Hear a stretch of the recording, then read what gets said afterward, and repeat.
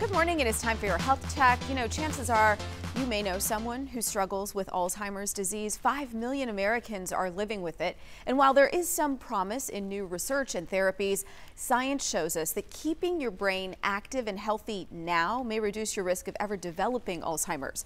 Here are 3 positive ways to focus on brain function.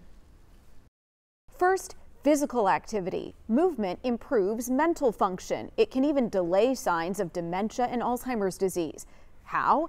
Activities that increase heart rate or involve coordination are especially helpful in maintaining neurotransmitter release. So, ballroom dancing is better than a simple walk in the park, and a basketball game is better than running laps around a track. Second, mental exercises. You've heard of this before. Keep the brain guessing. Games and activities like Sudoku or crossword puzzles have been popular for years. Now there are apps designed to boost memory and mental focus.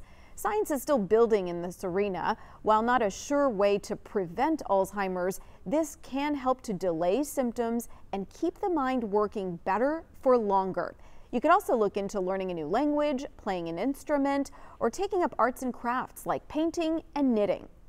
Finally, supplements. According to Dr. Ruben Chen, if your goal is to improve working memory, use supplements that target acetylcholine, which functions as a neurotransmitter in the brain. Look into alpha-GPC and phosphatidylserine, both amino acids believed to maintain proper brain chemistry. They form the foundation of many of our neurotransmitters that enable us to think and feel. And you got to remember this, you can take all the supplements you want, but the takeaway I really want you to leave with this morning is improve your diet, your blood pressure, blood sugar, cholesterol levels, avoid tobacco, don't abuse alcohol. All of this stuff, you guys, puts you at a higher risk for dementia. And then secondly, take care of your emotions. When you're anxious, depressed, sleep deprived, or even exhausted, your cognitive function declines.